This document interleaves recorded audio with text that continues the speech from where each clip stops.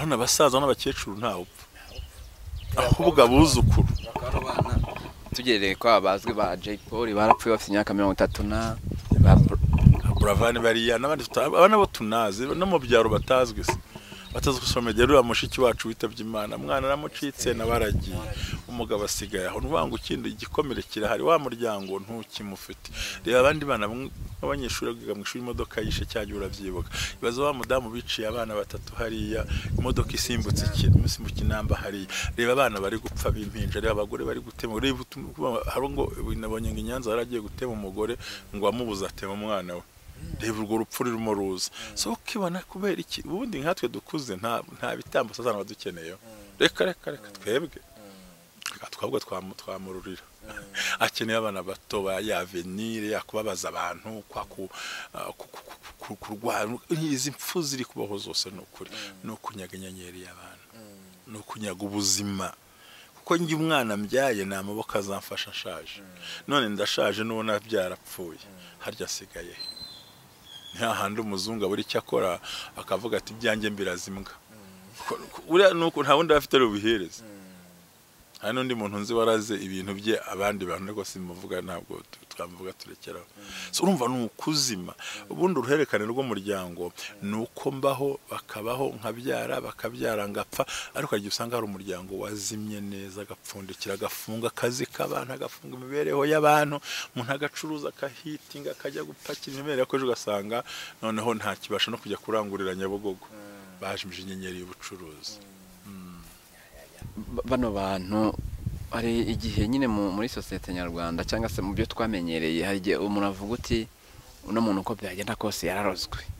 akaba ari uko babivuga umuntu rero witiranya ibyo bintu by'iyo myuka mibi iri kugenda ku rubyiruko n'uburozi bw'abantu bavuga ngo yangendagaho ugasanga nyine mu muryango nyarwanda avuga ati mbega nta ukizera indi umuntu nimba apfuye utibamujije ko yarabonye akazi umuntu nimba apfuye utamuzije ko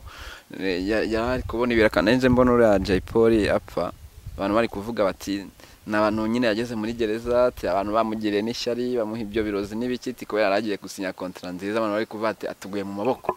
nabyo byashoboka kuko iyi siriho ubugome tubyemeranywe turabagome kuri iyi si benshi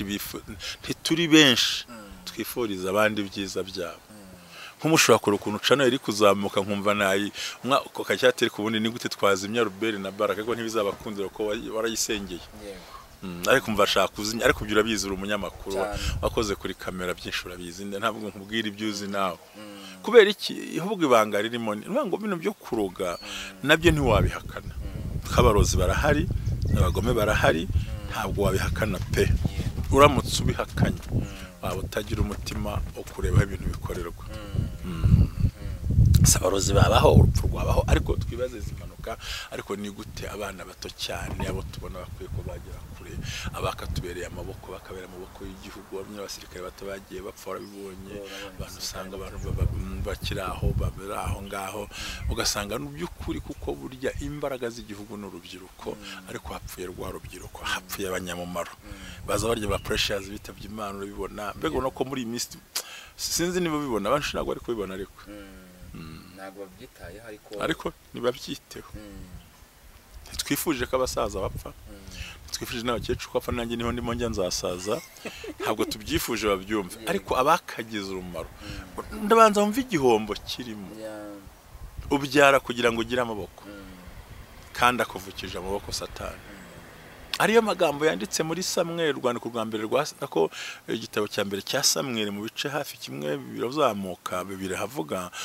Imana itumaho umuhanuzi kuri Eli iramubwira ngo mu minsi izaza nzakuvutsa amaboko kuko ntawe uzajya upfa aramye bazajya bakenyuka mu byo jambo kuko amaboko yari by'ukuri izo mpfu zihari nizo nyenyeri ko munacugure munahombe arware uhure nibibazo ndetse rimwe binakugore binakurushye kugira ku cyo nkura kugeraho ariko dufite imbaraga z'Imana wabimenya arasenga Imana ikamutabara yes gusenga gusa birahagije cyangwa hari n'ikindi bisaba gusenga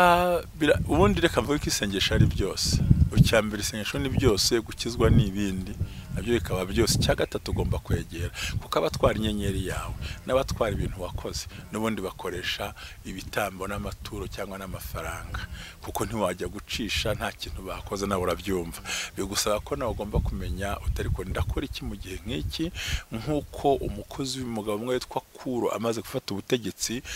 mu mwaka hafi wa 587 imbere y'ivuka rya Yesu, yavuze ngo ndashaka abayuda bose basubirayo bagiye gutambira Imana, bayubake, musabire abahungu banjye barame. Atanga ibitambo, atanga ibintu byose ngo kugira ngo bamusabire abana be barame, kandi kuko bagiraga umuryango ukenyuka birumvikana. So hari icyo ugomba gukora, nta kintu kibaho kitajyo, hari ugusenga, hari ukwihana, hari no gutekereza ngo ni iki nakora kugira ngo mpagarike, kuko uwagiye kundoga n'uwagiye kumpemukira n'urimo mpangira bino bintu. Par exemple umuntu akwamba nk'ubu tuvuge giye ngo hari nk'isoko yenda n'urugero ngo haye kuba nifite ibiraka runaka nzaguhamwe amafaranga arenga miliyoni nizi, ndashaka ugenda ukamere ibiganiro biri aha n'aha kirako nabagane ko wareba ko nareba ko mbona ko na muri Baraka bagerageza ndi ngoye ngo ntago Baraka bagerageza kandi ngo nabikuvugishije akanzanira undi umva deja hari hamayinite akoresha ari buvuge ukazamba tese passe ticyakiraga kiretu yati narabyibagiwe hoka sinarabwira ko nanabyibagiwe ahubwo ubona wa wundi yakoze byo muri gukora. Nizere ko gahunda zimeze fresh, nizere ko muri amahoro nta kibazo na kimwe gihari. Wowe utameze neza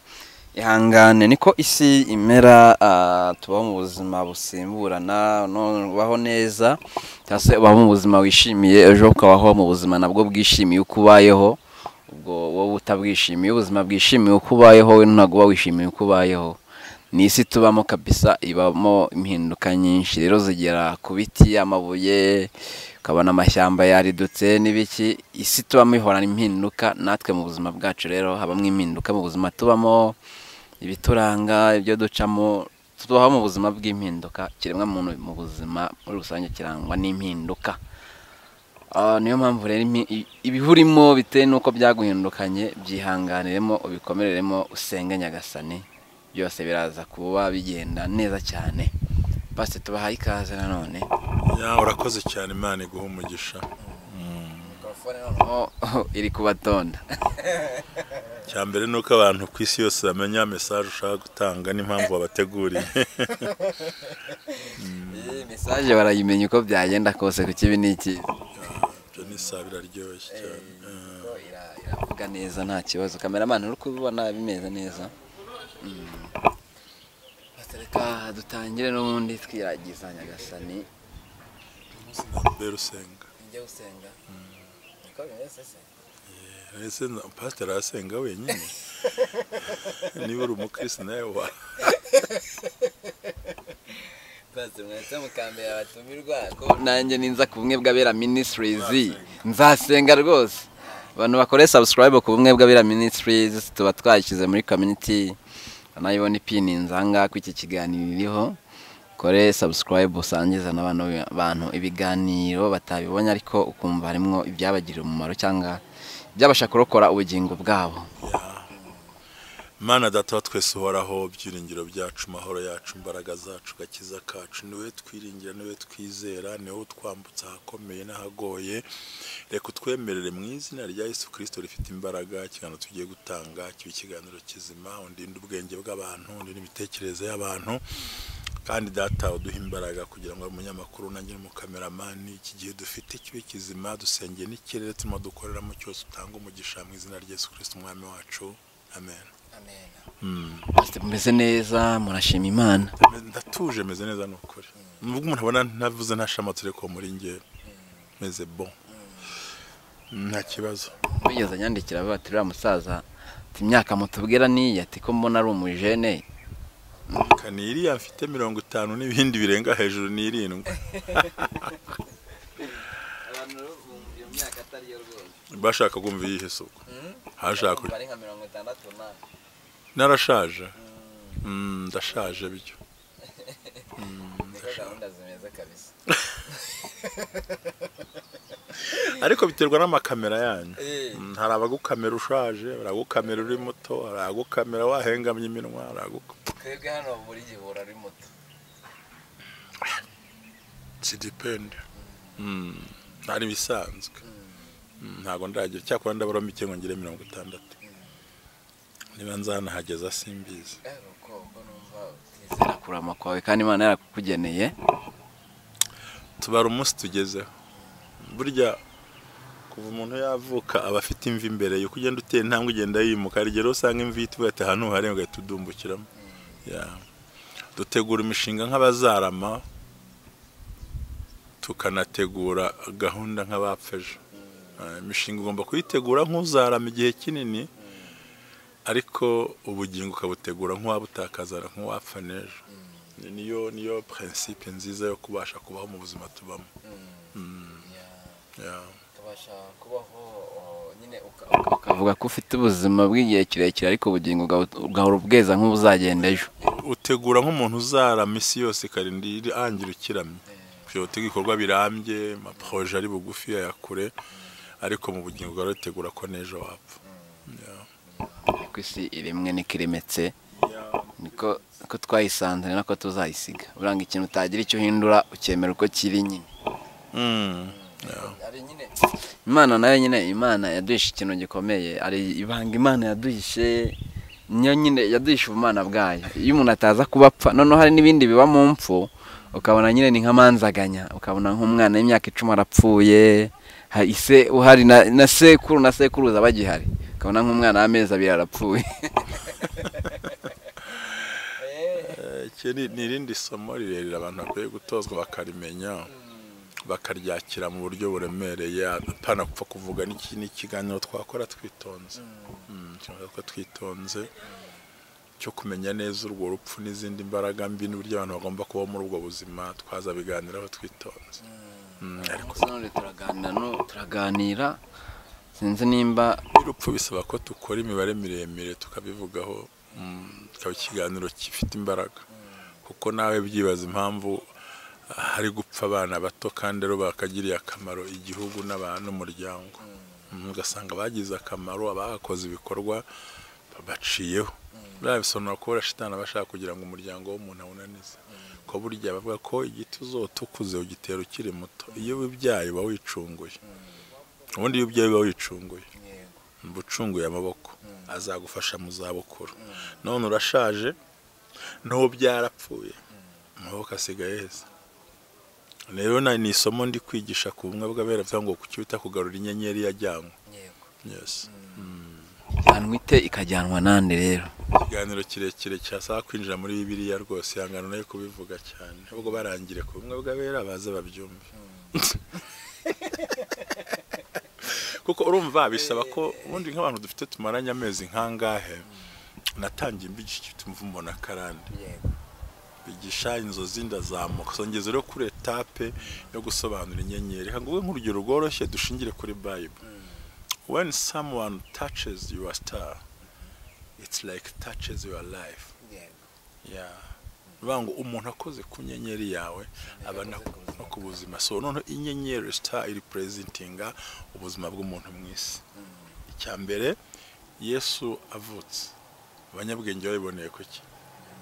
of course baje kumureba bagiye kwa Herode irabura bavuye kwa Herode rongerera garagara ikindi cya kabiri Satani ukuntu agenda akora navuga kunyenyeri cyane ku mpamvu yanda zivuga ariko sizira muramukire nubwo ubuzima bumaze kuba buri ahantu burinzwe bibuke ko bari mu Egiputa Farawo sinzi ubwo Satani yaramwongoreye yamenye ko muri myaka 30 ikurikiye azavuka uzabasha gucungura abisiraheli uko bibaza imyaka 30 yarenzeho ukareba ngo hagati tangiye kubagerageza mu mwaka hafi 180 imbere y'ivuka rya Yesu no kuva mu 180 aho ngaho so none hamenye ko arangije avuga ngo abana b'abakobwa bavuka mujye mubareka abahungu bo mu banyongera mu matako y'abanyina kubivuga ko genocide y'abasore gusa kuko harimo umuntu zakura bisere mu Egiputa nkuko yisomba gucungura isi so rero inyenyeri mu buryo butandukanye n'abarozi nizo bakoresha burya cyane ko bamenye ubuzima bwawe bamenye imibereho yawe bamenye ibintu byose n'icumi babikorera hari ukuyizimya hari ukuyitwikira hari ukuyigurana ni ibintu nateguye urashaka ko mbigusobanurira cyane byose okay fine muri phone yanjye uko ngiye nta iPad ndagura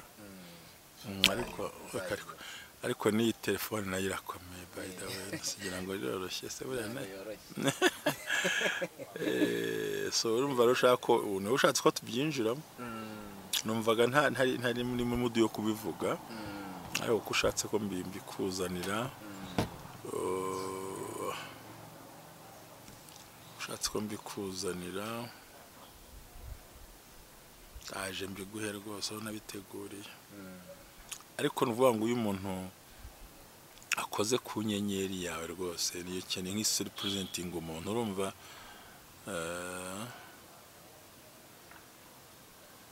agabe byoroshye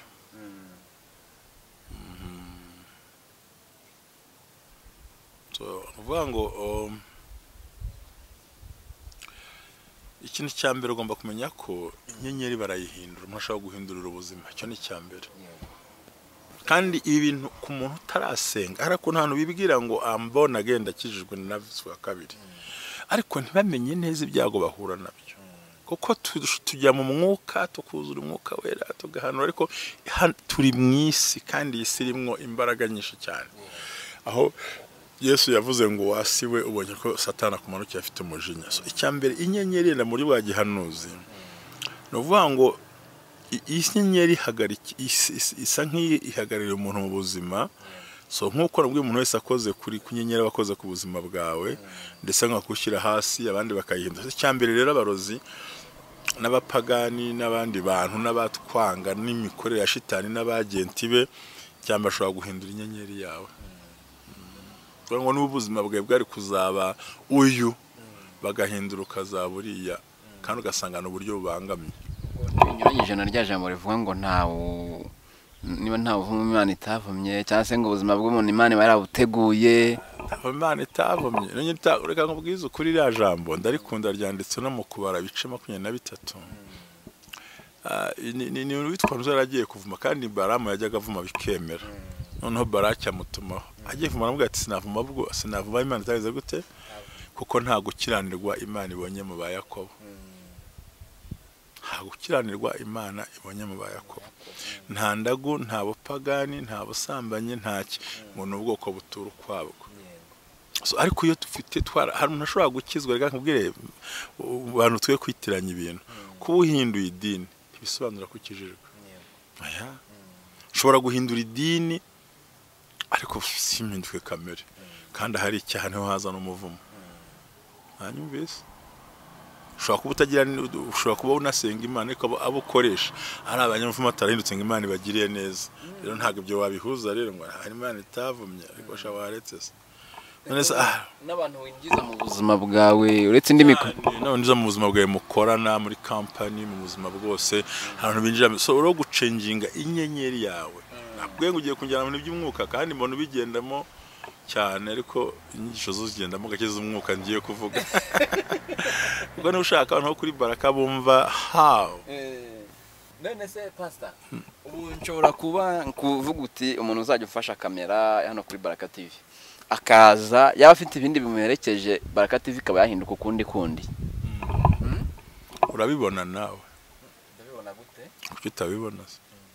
ubundi nuko wisumbaza cyane ibintu nabwiye ngo ibintu byinjiremo bireke biragoye kubisobanura ntibaretse nkubwira na point zo mbaza icyarimwe ni ibintu 10 reka mbanze mivuge mbone gusubiza ikibazo cyawe icyambere inyenyeri y'umuntu barayihindura ubuzima bw'umuntu barabuhindura pe kabona umuntu arakora businze yari umuntu mwiza ukabona aguye hasi uramubuze kandi ugasanga ntarimwe agaragara neza icya kabiri inyenyeri y'umuntu icyo kuyikuraho rwose nk'ubu nkabanzi ngo Albert afite akarakahana ngahita nshinyima nti we nta Albert ntimuha akazi ibi nibi waza uti yatari kibashaka twayihinduye Albert ugashiduka akazi kabe bagahaye undi muntu ntibayihinduye kuko bamenye schedule yawe bamenye ibyo ugiye gukora sibyo uraza kumbariza icyarimwe ntibyoroshye ikindi cya kabiri bashobora kuyitransfera ubuzima bwawe bakabutransfera ukundi kuntu ugasanga hari ibyo nagomba kuba mfite ugasanga bifitwe n'uwo wigishije kabisa kaza kabitwara cyanyuma nagenda tuganiyeho ikindi hari n'icyo bita kuzimya kandi ikijambo kuzimya ndumvurize kondusha kuzimya pe bakazimyuka abasitari bazimye se ntibaharungu tutanakibuka hari n'abasaga yarahitinze mu ntumwonge no kumubona kuko ntiyahagaze ngo arwane n'inyenyeri abantu baramujimije bakazimya rwose burundu abuzisubwo tugira abo tuvuga ariko urabazi memo no kuri YouTube barazimya umuntu bakamuzimya abantu bagakora inama yo kuzazimya umuhanzi runaka bakamuzimya bien bakavuga ati nzazimya umuntu bakabikora ibyo urumva ko deja ntabwo byumvise se buriya yakoresha abarozi yakoresha imbaraga yakoresha kashe yakoresha inshuti yakoresha umuryango ariko agashyirwa gushyize hasi ajimije inyenyeri yawe hanyuma ikindi ntabwo turuvuga ibintu byinshi cyane kuyishyingura ubuzima bwawe warize ufite amafaranga ufite ubushobozi mbega nta kintu na kimwe ubuze mu gituma ushobora kubura umuntu ugaragara ari ugasanga wapfiriye kure nk'ubu ugasanga unavuga ngo twari twabonye akazi ariko disubiye ku kintu nkwibutse ariko nagatanze ngo harya ngo uburingira nimero yawe yareba agasanga nimero yawe aranayifite kuko we bayitransfera bayishyinguye ikindi barayigurisha ikindi bakugushyira hasi nabikubwiye so rero byose kugira ngo ubashe kubikira ukora ibintu bitatu bikomeye icya mbere uha Yesu Kristo ubuzima bwawe agakontorora ubuzima bwawe kugira ngo abashe kurindira bwa buzima abantu batazakubangama ko the starts like key of life so bavuga ngo gives your life to God okay and God become control your life bavuga ngo Imana ubuzima bwawe kandi reka Imana ibukontorore icya kabiri confess your sin ask for forgiveness and pray that you will never go back to do it ihane kandi usaba imbabazi kandi wiyemeze kutazasubira muri ibyo bintu byatumye gutwara inyenyeri icya gatatu rero ni ukureka ukagira amagambo y'Imana kuruta amagambo y'isi let the word of God be your priority so ngo bureka umugambi w'Imana amagambo y'Imana avugwe so nibyo nshaka kosobora muri ubwo buryo rero ahubwo ujye wambaza cya kibazo wambazaga so ngo bashobora kuyihindura bashobora kuyitwara mu isi y'umwijima kandi kwitwa umurokore kwitwa mu idini ubamo rya birya DPR imbamo rya biryo kwandubamo ntago bisobanura karagakiza salvation is totally different na church turagenda tubiganiraho uravuze uti ugomba kwitandukanya n'ibyo byaha cyangwa ngo wicuze wihane kugira ngo abatwaraga inyenyeri yawe batayitwara cyangwa se babura uburyo ubwo byumvikane ko bashobora kwitwara uwo bigiramo uruhare akenshi ushobora kuba utanabizi unashobora kuba utanabizi ubimvuze gutya nk'urugero uri kuzi kugira ngo ushaka kuzubaka urugo rwiza bakagupfunyikira umugore uzakonanira ukeneye umusore uzago umusore wibandi kandi yarahari ugasanga bagutwenyere mushobora kuba utabizi biturutse kuri za karande naho uvuka kuko nka Yesu avuka se yarazi ko Herode ashaka kumwica ariko reba abana bahapfiriye barenga hafi bingahe reba abana bapfuye mu Egiputa bashaka guhigamo gusa kugira ngo Mose azagwemo no mwuka rero ubuza ababyeyi kubyara ubuza abantu kubona akazi yanabwiye ati nimugende mujyi wanyu ariko ntimuzakine umujyana muzasiga abana banyu so n'umwuka wa Farawo rero ugenda ugatwara beze nk'abarozi ugatwara ibyo bintu ushobora kuba utabizi cyangwa ubizi ariko hari umwana avuka cyenyenyeri baryo ko n'undi kubaribwe n'ibinyenyeri yaso yaribwe niyabe ntihari niba ari umuntu afite imibabaro n'imivumo nawe niyo uzavukiramo so bisaba ko wiga ijambo ry'Imana ukabyumva gusa bigora abantu kubyumva ariko iyo wibonyeho buno buzima kuba waranyazwe byaye byaragiye amasano dasohora cyukoza kitemera ukabyara abana bagapfa kuko twatangiye tuvuga ikitwa urabona ko muri iyi minsi pe abantu babyange babyemera ibi isirimo iratangwa ibitambo bidasanzwe urabona abasaza n'abakecuru ntawe upfa ahubwo abuzukuru tugereye ko abazwi ba Jay Paul barapfuye bafite imyaka 30 na Buravani bariya n'abandi abana bo tunazi no mu byaro batazwe se batazwe somedero amushiki wacu witabye Imana mwana aramucitse nabaragiye umugabo asigaye aho nubanga ukindi igikomere kirahari wa muryango ntukimufite reba abandi bana abanyeshuri biga mu ishuri imodoka yishe cyaje uravyibuka ibazo wa mudamu biciye abana batatu hariya imodoka isimbutse isimbuka inamba hari reba abana bari gupfa bimpinja reba abagore bari gutema reba harongo nabonye ngo Inyanza yaragiye gutema umugore ngo amubuza atema umwana we reba urwo rupfu rurimo ruza so ukibona kubera iki ubundi nkatwe dukuze nta bitambo sazana badukeneye reka twebwe twabwo twamururira akeneye abana bato ba yavenire yakubabaza abantu kwa kurwara izi mpfu ziri kubaho zose n'ukuri no kunyaga inyenyeri y'abantu no kunyaga ubuzima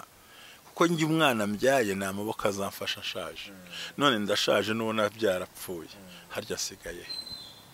nta handi umuzungu aburi icyo akora akavuga ati ibyanjye mbirazimbwa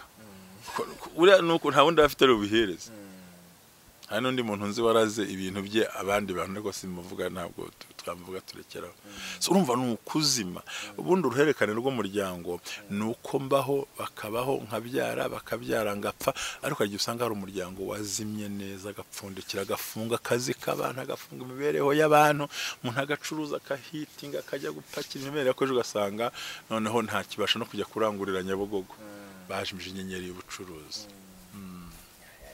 bano bantu hari igihe nyine muri sosiyete nyarwanda cyangwa se mu byo twamenyereye hari igihe umuntu avuga uti uno muntu uko byagenda kose yararozwe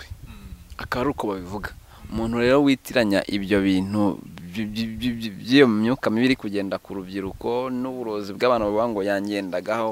ugasanga nyine mu muryango nyarwanda avuga ati mbega ntawe ukizera indi umuntu nimba apfuye uti bamujijije ko yarabonye akazi umuntu nimba apfuye uti bamuzijije ko yari kubona ibirakana nje mbona uriya Jay Polly apfa abantu bari kuvuga bati n'abantu nyine yageze muri gereza ati abantu bamugiriye n'ishyari bamuha ibyo birozi n'ibikiti ko yaragiye gusinya contract nziza abantu bari kuvuga ati atuguye mu maboko nabyo byashoboka kuko iyi si iriho ubugome tubyemeranywe turi abagome kuri iyi si si benshi ntituri benshi twifuriza abandi ibyiza byabo nk'umushobora kure ukuntu cano iri kuzamuka nkumva nayi umwaka kacyateri kubundi ni gute twazimya Ruberi na Baraka ko ntibizabakundira ko warayisengeye ariko mva shaka kuzimya ariko byura bizura umunyamakuru wakoze kuri kamera byinshi urabizi ntabwo nkubwira ibyuzi nawe kubera iki ihubwo ibanga ririmo ngo bino byo kuroga nabyo ntiwabihakana kabarozi barahari abagome barahari ntabwo wabihakana pe uramutse ubihakanye waba utagira umutima wo kureba ibintu bikorerwa sabarozi babaho urupfu rwabaho ariko twibaze zimanuka ariko ni gute abana bato cyane abo tubona bakwiye ko bagera kure abakatubereye amaboko bakabera amaboko y'igihugu abanyabasirikare bato bagiye bapfa warabibonye abantu usanga abantu bakiraho baberaho ngaho ugasanga n'ubyukuri kuko burya imbaraga z'igihugu n'urubyiruko ariko hapfuye rwa rubyiruko hapfuye abanyamumaro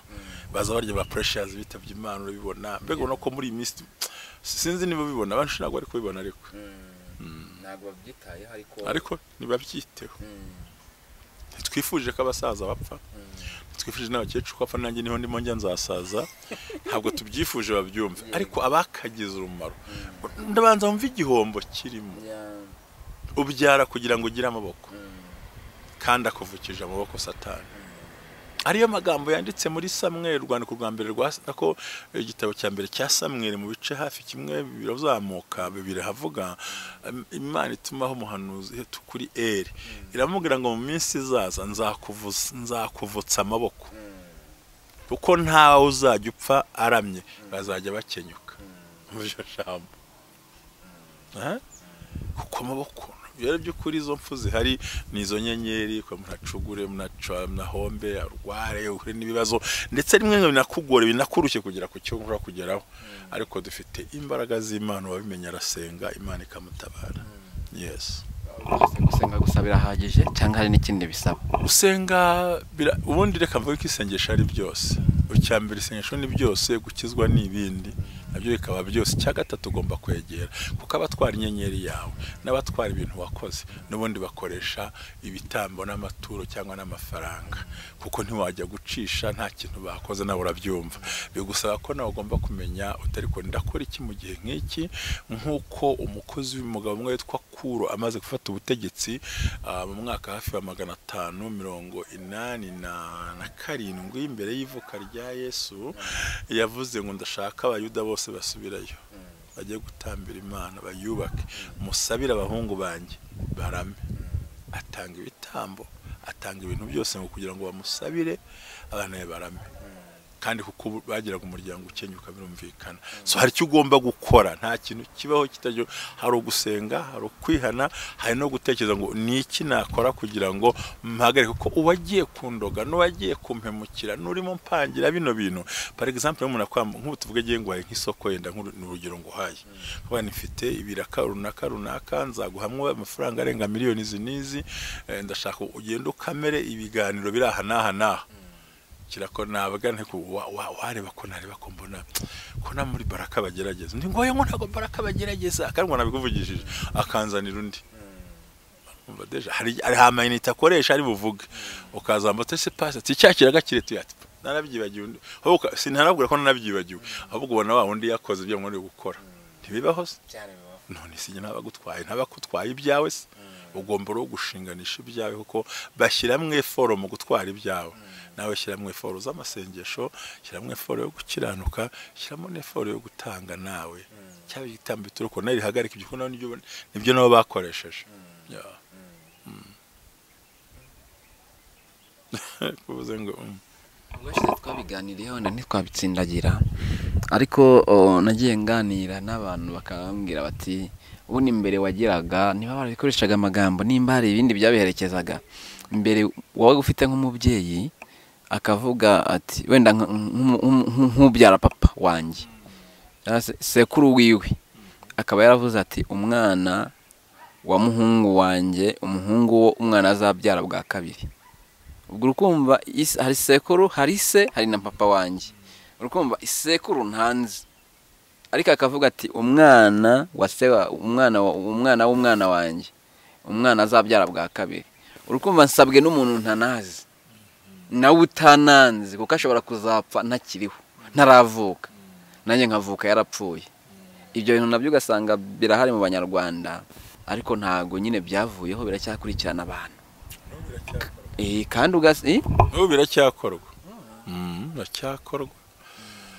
biracyakorwa kuko benshi ari bajya no kubyara bagata bajya muri abantu bagihanga bati tuje kumurikira Imana zacu abana bacu automatically n'ikibazo. Rega twe ntago turwana n'ibyo twikoreye ahubwo turwana n'ibyakozwe kera tutazi ariko ikiza cyo tugoye kumenya nuko iyo dutanze ingero wibona hibyo bintu iyo ubonye hibyo bintu bikuriho deje utumva icyakozwe ugasaba kubihindura. Ngo ni nk'izengero watanga ku buryo umuntu waba uri hibwa bintu yavuga ati ndimbimo kandi nabibuze kuba baragutwariye akazi wari ugafite kuguhindurira ibintu byawe kukuzimya gutabika amasezerano yawe gukora ntugere ko ugera ugira inama akagusiga cyane rwose. Hano ushobora kuzana kuri social media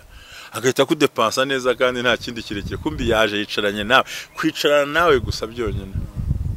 kwicarana nawe gusa tu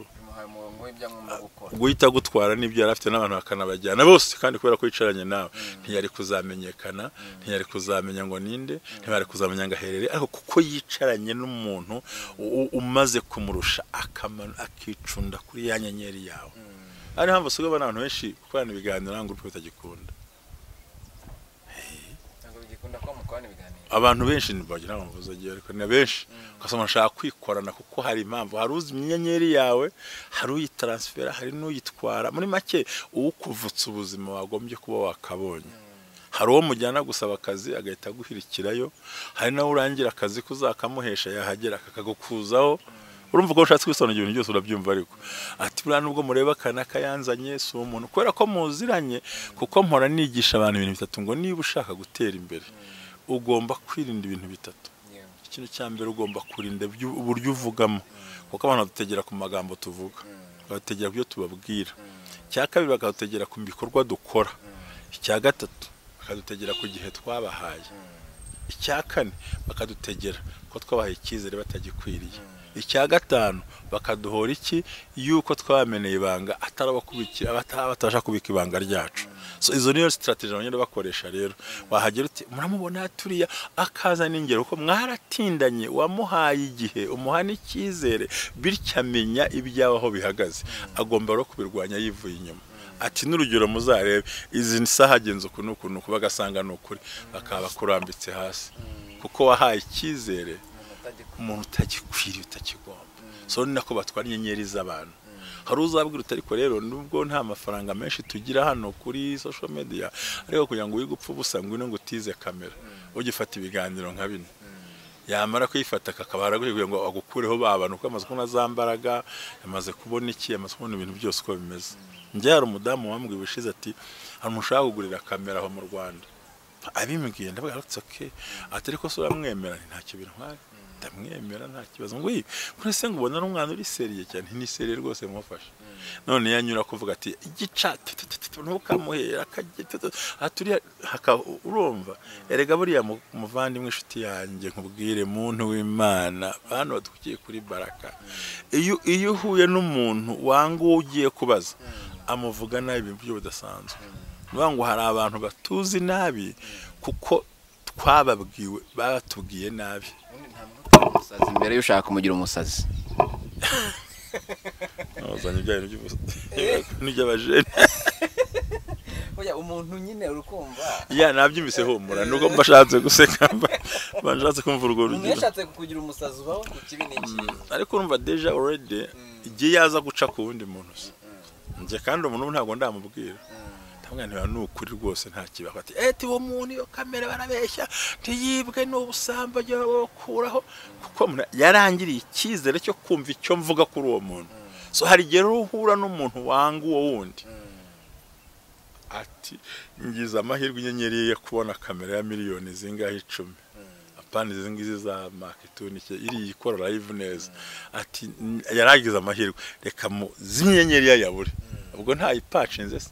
nta itwikiriye se nta ishinguye se ukanyura no ku muntu mwiza akakuvuga neza wa mugani nta utaba umusazi imbere y'umwita umusazi ikindi gikurikiraho nta n'umuntu numwe wanga kwitaba izina tiyita yes aho naho bazimira za nyenyeri ngangwe nk'urugero nk'ubu bakavuga ati kugira ngo urona ko ugiye gusaba akazi maze bagusaba gushyira abantu batatu nyine bagomba kwirefera akaguhamagara wabashyiraho bize bahamagara ati va kwibandi ngegera igisambo ubwo urumva inyenyeri itagiye mibereho ntigiyeho mibi nicyo rero nasobanuraga muri ubwo buryo uhamagaye rero akubwira ko yibonyeho ibyo bimenyetso nkawe nk'umushumba yamaze kubyibonaho akakubwira uti nibonyeho ibi ngibi ariko nta bushobozi ndi kubona nabuze ibyangombwa abona ajyanye i Burayi barabifite muri Amerika barabifite icyo nakoze baragifite iki naragikoze nagize gutya mbega ukibonaho biriya bintu ikintu cya mbere no gusenga nabikubwiye nabwiye ibintu bitatu cya mbere no guha ubuzima bwa Kristo akabuyobora kabiri ukihana ibyaha warangiza ukamutasombya ibyaha byo ukavamo burundu gatatu no guhora uvuga amagambo y'Imana kane ugomba gutanga igitambo gihagarika abantu bakurwanije ibyo rero bishaka kuhamagara bagufasha abahari bagufasha mu isengesho kuko urumva nkuko wasobanuye niba basokuruza yaravuze umwana wa kabiri azabo wanjye ari ibintu yakoze cyaka gufata mu izina hagutwara karijyaniye kure kuko badutangira bya bitambo batujyaniye bagatabika ibintu byacu rero bisaba niki ko burya Bibiliya ivuga neza yeruye ijambo rikurwaho n'indi jambo gitambo gikurwaho n'ikindi urumva neza n'igikorwa gikurwaho n'ikindi gikorwa gicana kibona n'ikindi gicaniro Imana iguha umugisha ukoze cyane namwe Imana ibaha umugisha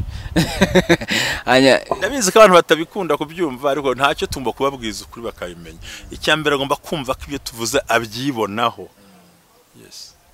umukobwa mwiza usa neza wakarabye w'ikizungerezi ufite n'akazi ariko bagatwara inyenyeri y'ubukwe akajya harongorwa abandi bana batahira azibwara makabireka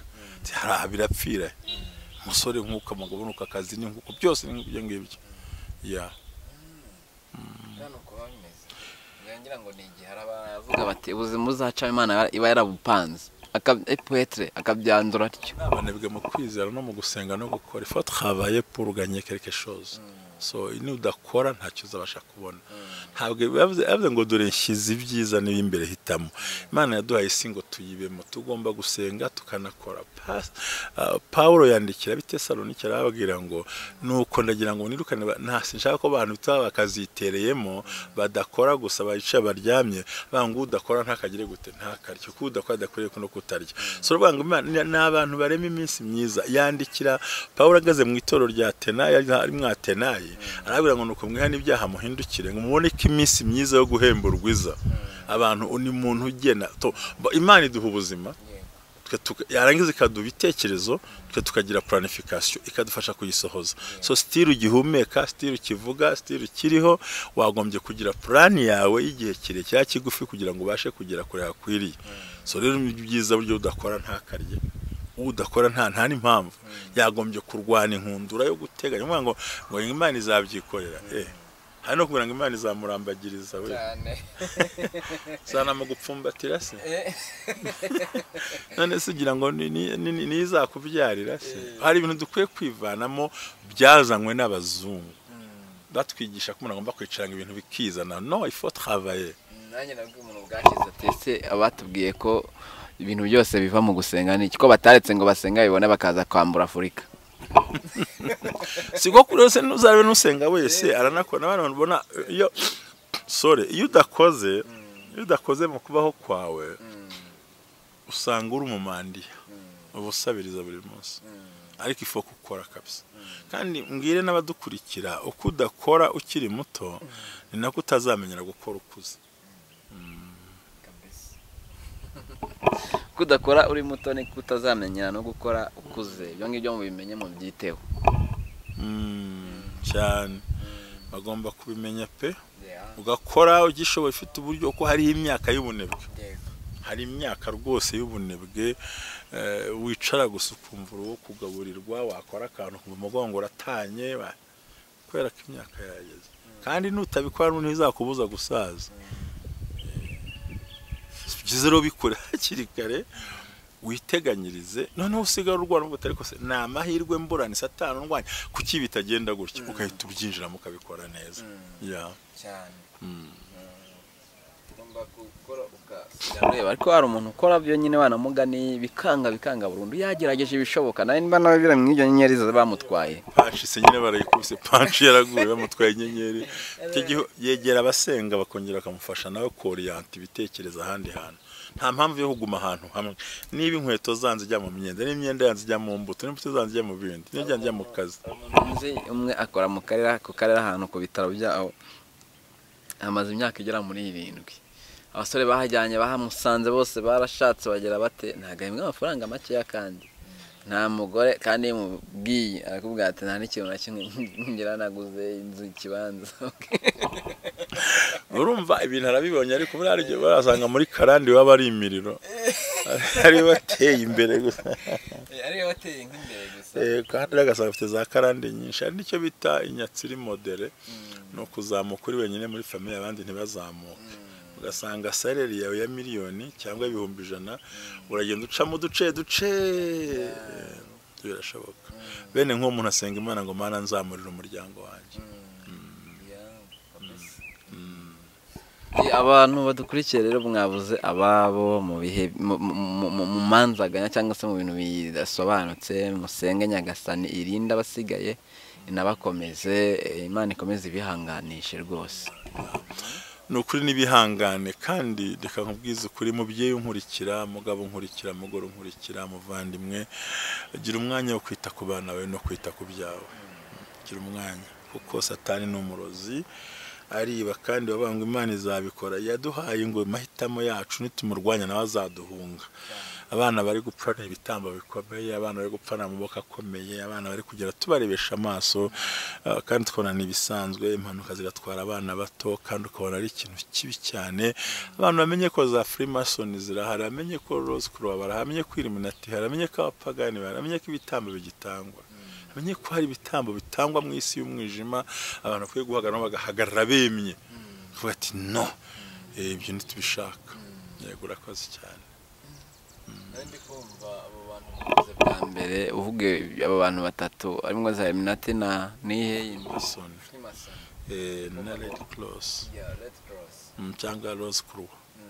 Rose Croix sorry ntago ari Red Cross ni Rose Croix hari umuntu umwe n'umugabo yampamagaye arambwira ngo umudamu we yagiye gusenga ngo agwa mu bantu bakoreshwa n'iyo myuka n'umugabo ni umupasiteri ukomeye hano mu Rwanda ngakorana n'iyo myuka noneho ngo baragenda basengana n'umugore we bagira gutya bateza nyine akavuye mu rugo ku buryo umugore nyine kumvikana n'umugabo byanze kubera iyo myuka biranga yajya ku gitanda akabyuka akajya muri salo kubera iyo myuka njye bura ntago najyaga nyemera kironye nayifataga bure gutyo ariko yaramagara ambwira ati reka da umwaka urashize imyaka 2 igiye gushira nara n'umugore wanjye kubera abo bantu kuva yahura n'abo bantu nyine bakoresha imyuka mibi uko niko kuri barayikoresha cyane myinshi ariko itari miki myinshi rwose barakora ku buryo umuntu aguhuza inshuti akaguhuza uwo mwuzuraga nta kintu mupfuye ukagenda rugonzi bagasenya ingo bagatandukanya abana bakabamwisha urumogi bakanyasha ibiyobyabwenge bakabafukira he abana bagahindura indi mico ugasanga ko harimo akaduruva mu buzima bw'umuryango kubera iki iyo myuka bakoresha kandi barahari pe barahari pe tutavuze n'izo minati n'abandi barahari pe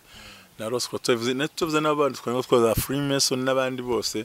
cyane ko n'idini rya shitani yatangiye gukora ku mugaragaro sinzi umuntu yari yajyahagere kandi ryatangiye kurokirita byose birahari idini rya shitani yes yatangiye gukora heza nzamubwire nk'aka video karasohotse bari kurokirita mu gihugu kimwe ko ryatangiye cyane ko ryakoraga mu mwijima kandi rero nta tujye tuzirikana Bibiliya itubwira mu gitabo cy'umuhanda cya Yubu kivuga ngo nuko abantu b'Imana baza gushengera na Satani abazamo no musengera arahaba Sengero nzayigwa nuko barayinyoherereje bamwe mwenda nabisiba bari kurokirita ku mugaragaro izuba riva bari bitangaza umuntu akagenda uti ngiye mu idini rya shitani rwose akicara bakabwiriza ni shitani ubwiriza nini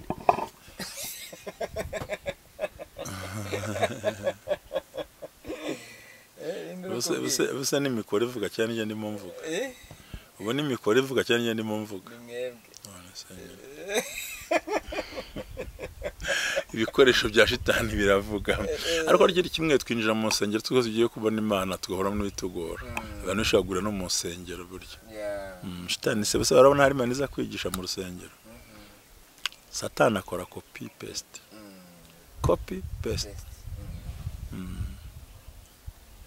Pastor reka mbashimire umuntu dukurikiye rero wumva bitameze neza ashobora kubahamagara mugasengana reka mbasabe dusoze n'ubundi dutanga contact zanyu cyangwa se mutubwira contact zanyu abantu dushobora gusengana nta kibazo umuntu yahagarika umunsi wo gupfa ariko yahagarika urupfu rutunguranye ibintu biri kuza kame umuntu yabisukuma ko na Ezekiel aravuga ati mwami kuki unyica nkiri mutoya Imana imwongerera iminsi yo kubaho suko kimwe utakorwa no kubera iki bahamagare tubasengere bahamagara n'abandi bashumba babo si ngombwa cyane oya kire kuwumva ari yakeneye ko musengera ariko yajya no bandi ba pasiteri barahara abakozi b'Imana benshi babikora murakoze cyane nimero yanjye ni yahise no kishyira munsi wo nyivuga buri ajyishyira munsi abantu banyaka kandi inanditse narakubwiye ngo abantu bigira muri comment kuruta kumva content ugiye wenda kubisenya no muri comment akaba ari ibanze ni 0782554028 Imana ibaho umugisha murakoze reka n'ubundi dusoze n'isengesho kandi rwose ntago ndi busenga turi kumwe nzasenga mwantumiye kumwe bw'abera ministries kandi twayisoje amavuta babyukiyemo Mana yarenze ubwa mbere tugiteje tukagisorezaho reka dusengera hano abantu no kuri sira babaye ikindi ubona ko ubukene bwamaze kuzonga abantu inzara irimo iragenda itondagira abantu gutandukanya imiryango urabona ubukene buragoye tukwiye gusengera abantu ariko n'inyenyeri yacu yatwawe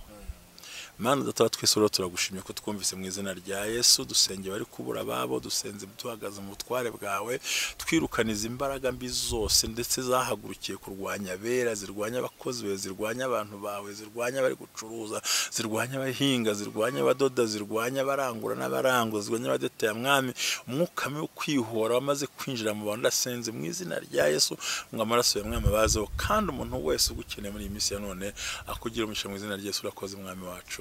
amen murakoze cyane Imana ibahe umugisha abari badukurikiye mwafashijwe n'iki kiganiro cyangwa mvaro cyafasha ukimusharinga kugira ngo gahunda zigende neza natwe ibyacu ntibitwarwe nk'umunyago dusenga Imana kugira ngo tugarurire ibyacu abanzi bashaka kwigabisa amen umwigisha mwiza wowe ahubwo se icyo udashoboye ibintu byose urabashoboye cyane twakoraniye namwe n'ubwa mbere mu mbere naho uzana ibimenyetso uzana ibimenyetso ntabwo ibintu byose mbishoboye navuze ibyo ushoboye byose ntabwo navuze ibintu byose navuze ibyo ushoboye byose urabikora